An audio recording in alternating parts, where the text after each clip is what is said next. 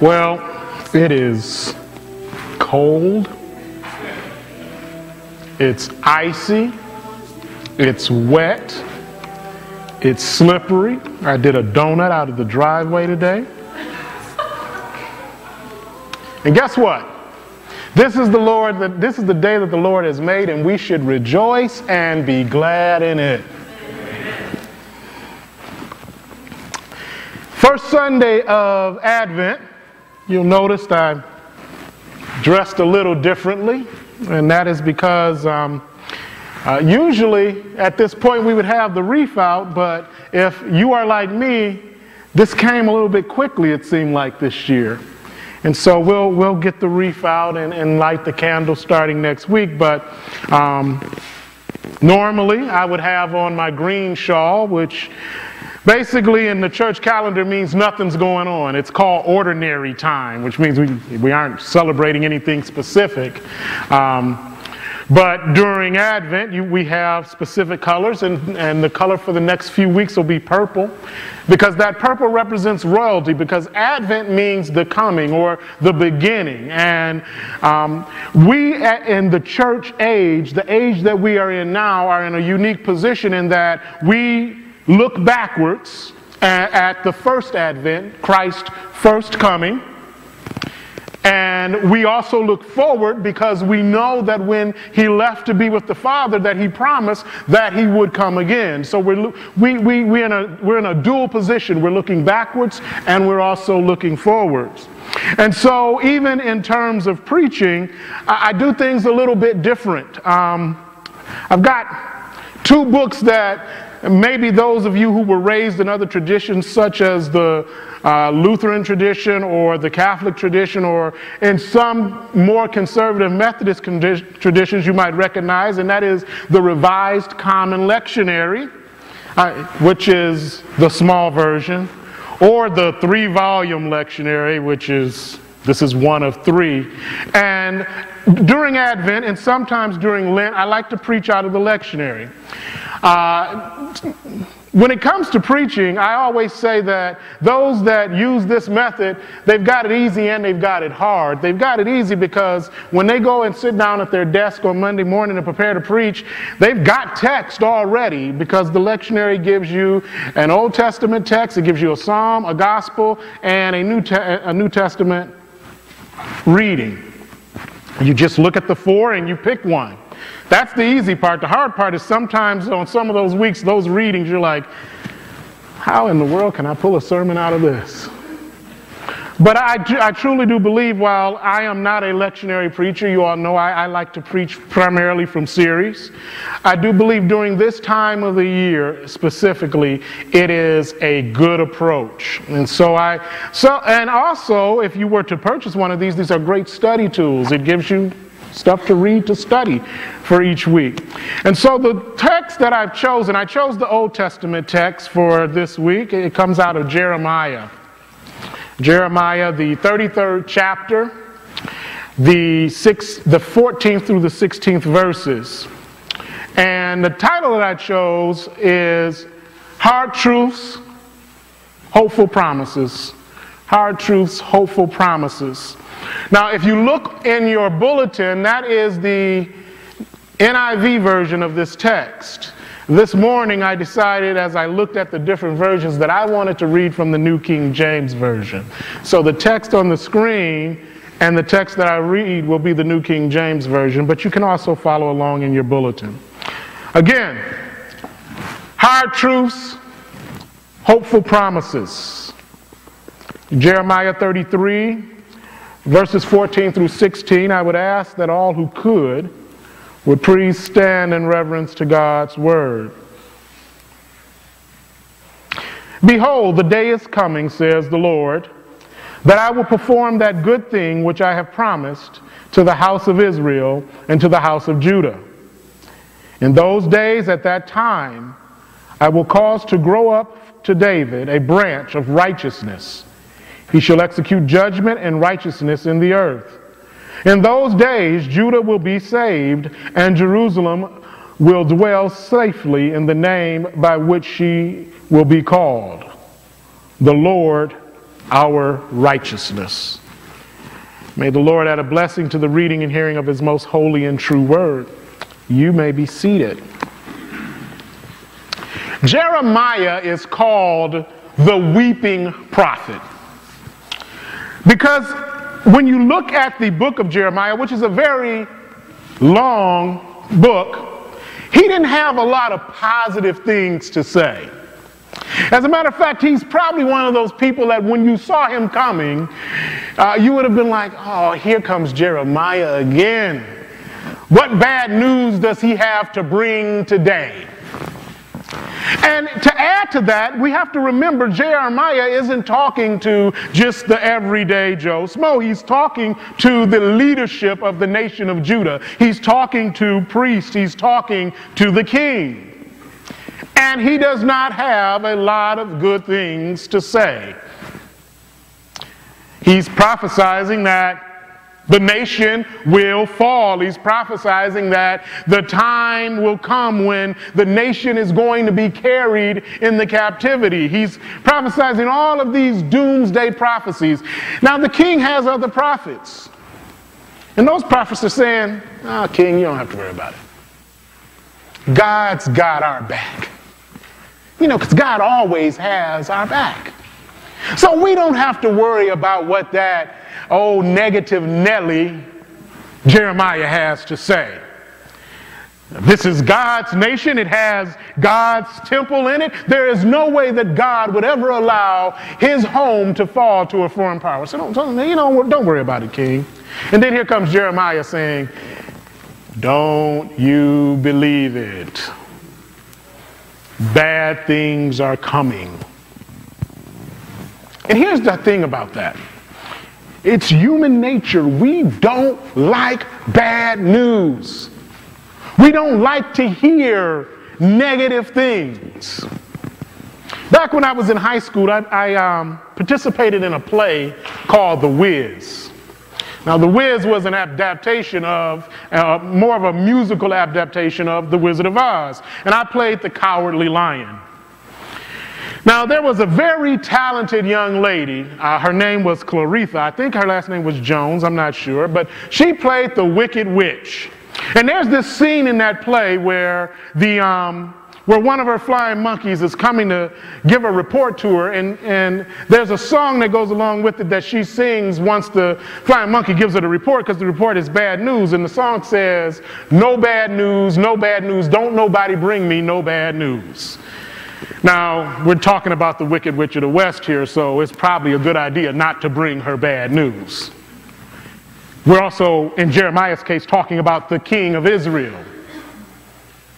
A very powerful man in his own right, and Jeremiah has to bring him bad news. He has to speak truth to power and say, no, your kingdom will not last, your kingdom will not stand, and it's for various different reasons that that's going to happen.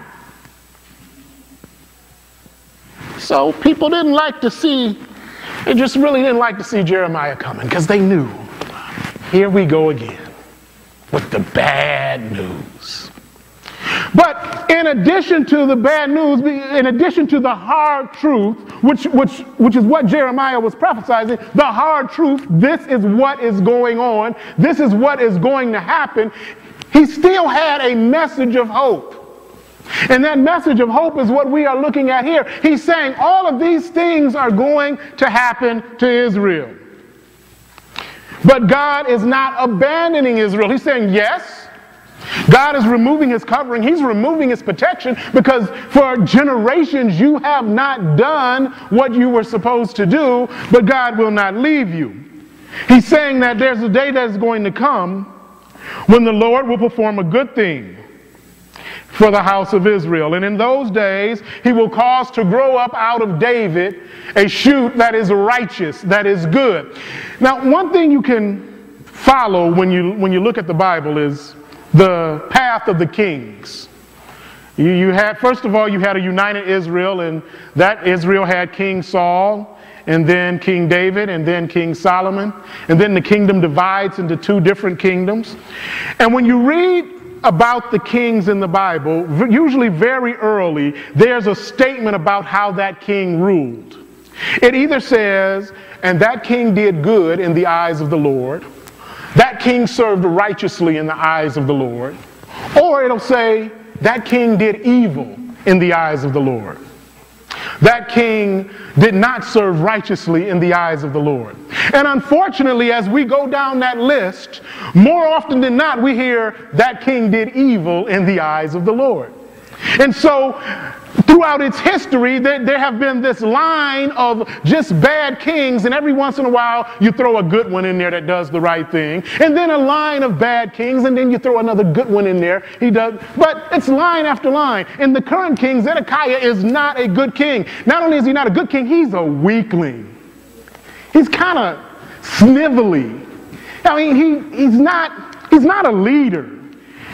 And the interesting thing is his name actually means the Lord is my righteousness. And what Jeremiah has been trying to do for the first 30 chapters here is say, hey, king, live up to your name. And the king's like, no, my prophets are telling me that you're full of it. I don't have to worry about it. God's got our back. And so you'll notice at the end, he sort of puts a play on the name and he says, the Lord is our righteousness. That's what this new king that will come out of David will be. And so at this point, even though the nation is going to go through this great calamity, what Jeremiah wants them to know is you have something to look forward to. Now, of course, at this point in their history, Jesus has not come. But what Jeremiah is prophesying is that there will be a time when there will be a great and a righteous king who will sit on the throne of David. However, before that, things are going to get a little bit rough. And of course they did. The king gets taken into slavery. The nation of Judah is destroyed. The temple is destroyed. The people are taken into captivity in Babylon. They spend a time in Babylon. Eventually, some of them are allowed to return. And when you read the book of Ezra, you find that they rebuilt the temple. And there were two reactions to the rebuilding of the temple. For those that were young and had not seen the previous temple, they were excited. Wow, we relaid the foundation of the temple. We have achieved something. For those that were alive and saw the previous temple, there was weeping because they said, this is nowhere near the level of grandeur that the temple we had before was. So there was excitement and there was sorrow. But even now, even though they're allowed to return, there's still no king. And they go, and it's one nation after another that controls Israel. There's Babylon, there's Persia, there's Greece, there's Rome. There's a brief period in there where they're somewhat independent, but then the time of the Romans comes. And we know into that time, this Savior is born, this person that Jeremiah prophesied about, that he said there will cause to grow up to David a branch of righteousness. He shall execute justice and righteousness in the earth. And we know that that portion of the prophecy was fulfilled in the time that we are about to celebrate the birth of Jesus Christ. So Jeremiah was giving the nation hard truths, but he was also giving them a hopeful promise that, yeah, you're going to go through some difficulties. You're going to go through some hard times, but God has not abandoned you. And I think that this message that Jeremiah was giving at that point in time is so relevant in the 21st century, because we look around us, we look at all the things that appear to be happening, and either we want to deny it, we say, well, you know what, things are bad over there, things are bad elsewhere, but we're just fine here. What that is called that's called denial. It's a river in Egypt. Or we focus so much on the difficulties that we forget about the promise, or we forget about the joy that can and be obtained in this life. We look at just the last month. If we just look at the month of November, it's been a difficult month in this world. 900 people shot out of the sky in Sinai, Egypt. Over 120 people in a music hall and a soccer venue and in shops and restaurants in Paris. Over 100 people in a hotel in Mali. And just 2 days ago, 5 people, one a police officer, in a Planned Parenthood clinic in Colorado Springs. And you look at that and you say, what is going on?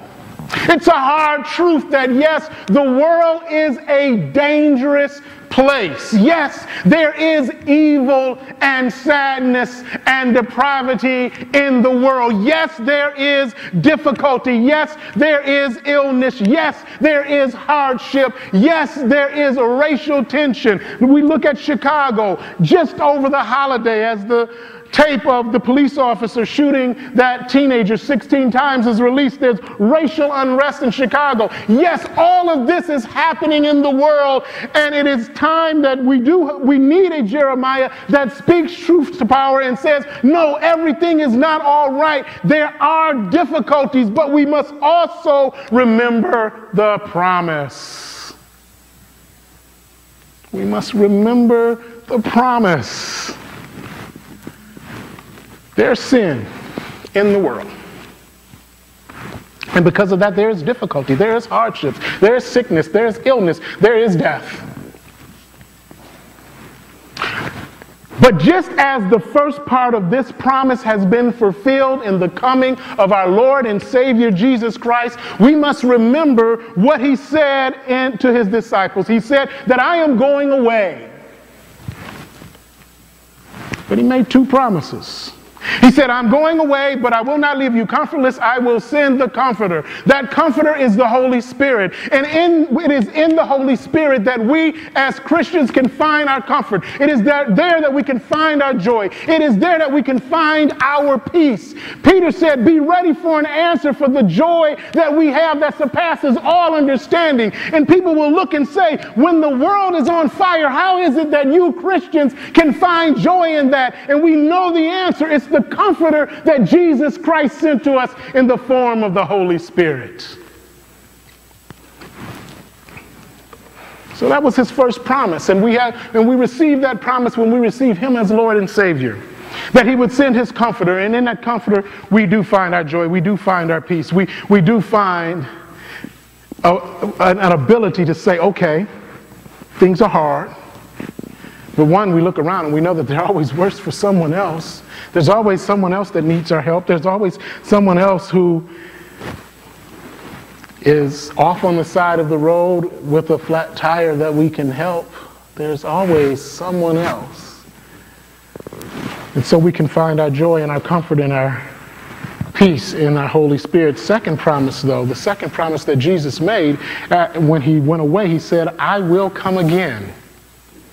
And so as we are in this Advent season looking backwards, we look backwards and we see that he fulfilled the first promise. He did come. He is that shoot that has grown out of David, that is sitting on the throne of David and has given us the ability to have salvation. But the second part of the prophecy has not yet been fulfilled. It says, for he will execute judgment and righteousness in the earth. In those days, Judah will be saved. Jerusalem will dwell safely, and this is the name by which it shall be called, the Lord is our righteousness. You see, he has not executed that judgment yet.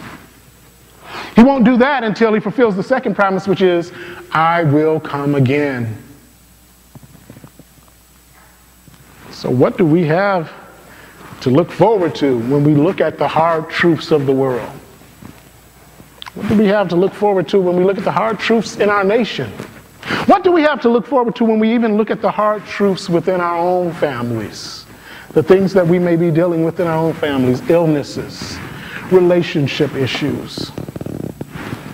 My mother, for most of her life, was a very athletic person. Annoyingly athletic for someone who I was athletic. I just wasn't interested in the same sports that she was, and she just couldn't understand why her son didn't want to play basketball. And I tried to explain to her, because I want to play it like football. And they don't like that when you play basketball like football. But she was an excellent basketball player. She was a track star. She loved softball. And that was for most of her life, well into her 50s. And now she's legally blind.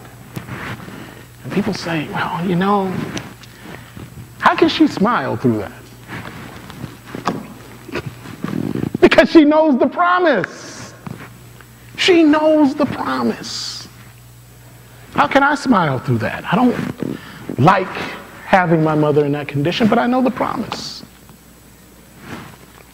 I know who holds my future. I know who gives me peace. And so even in those hard truths within our own lives, we can find hope in the promise. And what is that? Well, we know the first half of the two-part story, that Jesus did indeed come, that he grew into manhood, and that he ministered on earth, and that he healed the blind, healed the sick, he gave sight to the blind, he raised the dead, and that eventually he went to the cross, and he went to that cross knowing what was ahead of him, knowing the pain, knowing the agony, knowing the sorrow, knowing what was going to happen as he hung on that cross. And you know what he said as he went? You are worth it. Say, well, who are you talking to? I'm talking to you. You are worth it. That's what he said. You are worth it to me. And we know that he did indeed die, and with that death, salvation was granted. We also know that he rose on the third day, and that for a time he walked the earth, and he walked with his disciples, and he continued to teach, and eventually he ascended into heaven. We know that in the book of Acts it tells us that there was a day when they were gathered in the upper room, and the Holy Spirit came upon them like a mighty rushing wind. All of these are promises that have been fulfilled, grateful promises, glorious promises that have been fulfilled. We know that he said that I am going to come again. I'm going to prepare a place for you in my Father's house, and I will return again. And so as we sit here in this Advent season, that is what we wait for. That is what we look towards, is that return. But don't just sit at home waiting on the return. Live life. Live life. Are there going to be bumps in the road? Yeah. And that doesn't matter. There are going to be bumps in the road for Christians. There are going to be bumps in the road for non-Christians. Are there going to be difficulties? Yes. Are there going to be hardships? Yes. That's all a part of life. But we should have two things that can help us to deal with those hardships in life. We have the promise of our Lord and Savior. We have the Holy Spirit, but we should also have each other. When we talk about family, we must remember as Christians that family is extended beyond blood. We are family. We should be able to lean on and depend on each other and to see each other through those difficulties, through those hardships as well. No Christian should ever deal with the hardships of life alone, because they have brothers and sisters. Amen? So on this first Sunday of Advent, a Sunday that represents longing and awaiting for the coming of the King, we do not deny anything. We admit that when we look back at 2015, it was a rough year for the world in general. We admit that.